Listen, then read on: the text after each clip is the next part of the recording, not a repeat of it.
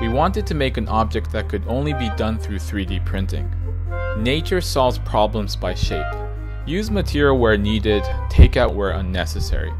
This usually leads to complex geometry like the bone structure. We wrote a custom software that treats the geometry in this fashion. 20th century solved problems through manufacturing, such as sheet metal, with laser cutters, subtractive methods, but 3D printing breaks that paradigm. In nature, shape is cheap, and wasting energy is expensive.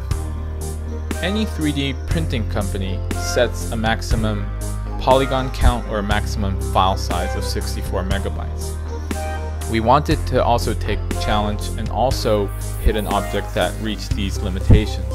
This object you see is a 1,000,000 polygon face object. The 3D printing process allows method of manufacturing previously impossible, such as interlocking assemblies in the production process. In conjunction with the strong flexible material, this allows for a complex mechanism of objects that users get to play with, which previously was a delicate object for the eye. What remains in this revolution of 3D printing is the human imagination.